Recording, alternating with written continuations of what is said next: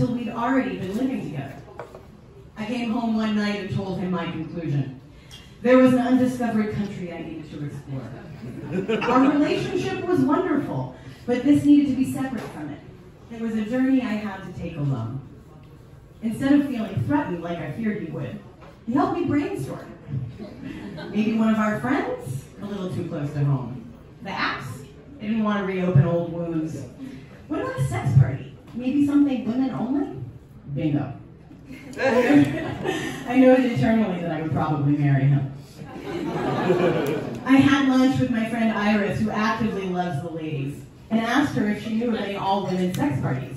She looked at me like I was crazy. Have you never heard of Girl Pile? What's Girl Pile? I asked. Exactly what it sounds like.